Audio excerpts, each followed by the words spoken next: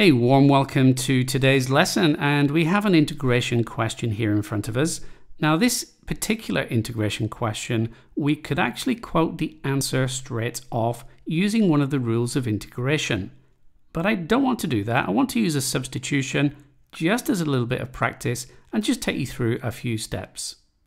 So the first thing I'm going to do is to say let u equal 8x squared plus 3, and therefore du by dx is equal to 16x. And now I can rearrange this to find what dx is.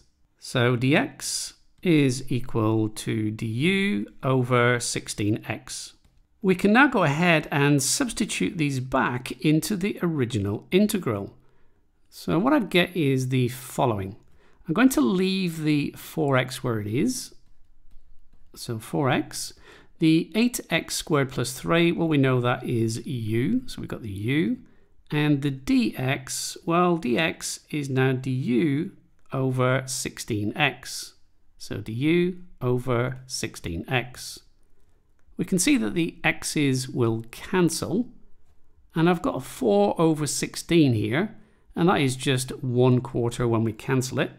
And I can bring that outside of the integral. So 1/4, we've got the integral of 1 over u with respect to u. And that's a nice easy integral. What we get is 1/4 log of u. And we must remember to add on that constant of integration.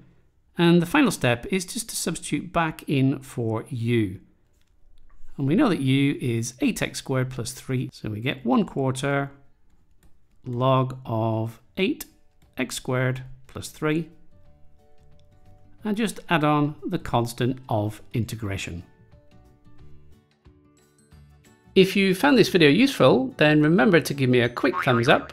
And if you would like to be notified when I release new videos, then hit that subscribe button and remember to click on the little notification bell.